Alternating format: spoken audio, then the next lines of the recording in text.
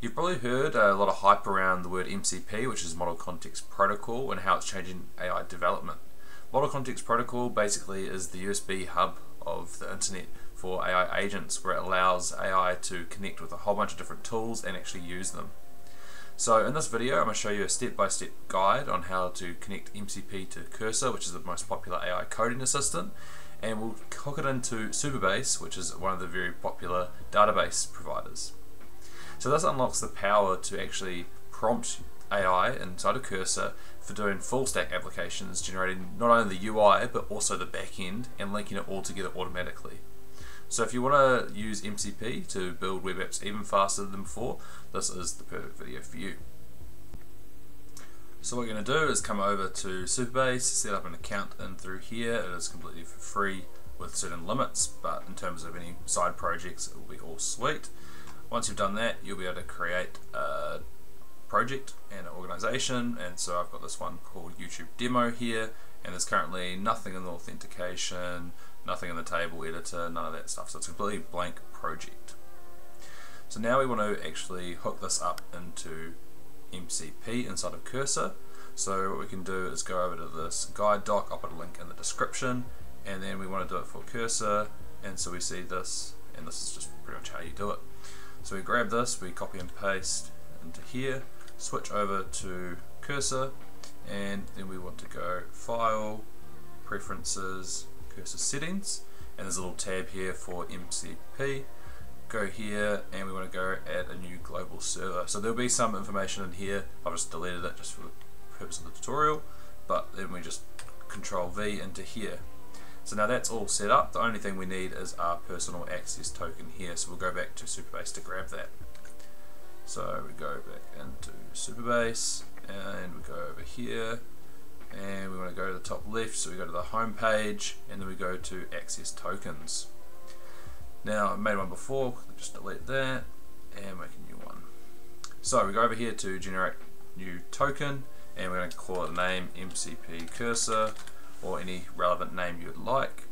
Really important about this is do not give this out to anybody, keep it very private, because this accesses your entire Supabase, so all your projects, all your organizations, all of that information.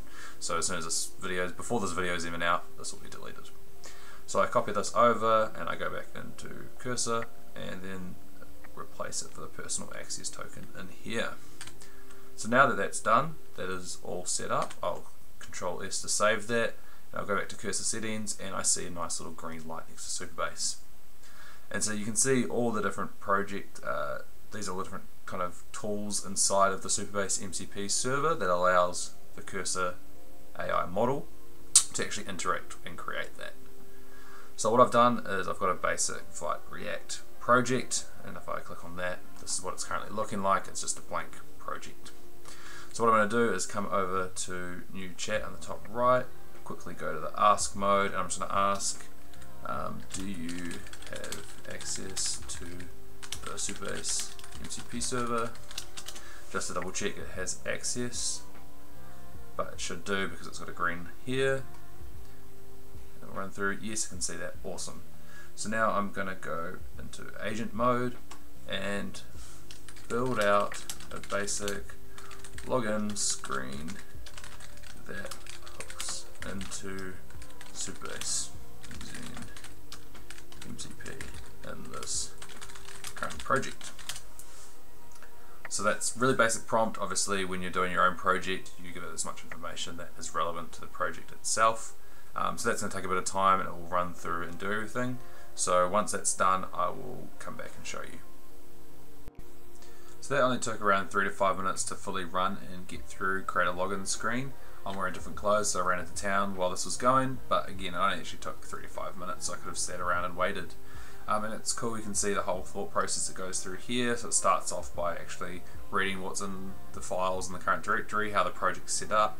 Then it starts calling MCP tool for Supabase, and that kind of again lists the projects that I currently have in my Supabase account, my organizations, all of that information to kind of make the best decision on where to put a project for this.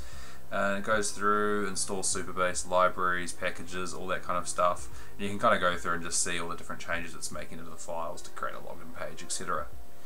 So we go all the way down to the end, and it gives us some SQL code that it's running inside the profiles table to link everything up together. So if we go back to our local host run website here, it's now created us a nice login page. We can go and log in, or we can go register. If we go check into Supabase, it's actually linked up to my personal account, not my other one that I showed before. And so in here we go table editor. We can see there's now a profiles table that originally was all blank, and that's all filled out. And then authentication as well, it's currently all blank, but once we go over to here, we can actually add a new user. So if we go register here, chuck in a name, chuck in an email, and chuck in a password there as well. Let's just go test123, hit register, and that should go through, hopefully. Might take a bit of time. Does go through. Doesn't look like there is any tracking to let us know we can log in now.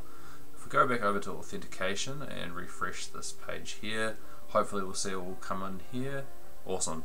So now we've got a unique ID, we've got the name, the email, etc.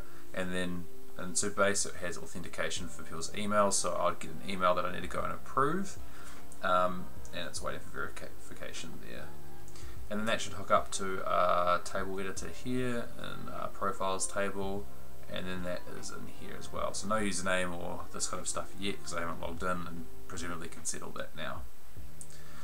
So that's how you kind of set up MCP for Supabase inside of Cursor. It is really, really powerful to hook up any of your back end to your front end design, and you can just run a code, like a single prompt like this, and get a user login page completely done for you in under 3 minutes, which is awesome. So you can continue to build this out, put your whole project in there, and it goes really well. If you found that video useful, leave a like, comment and subscribe. I constantly post videos around AI, tutorials, guides, etc. Cheers.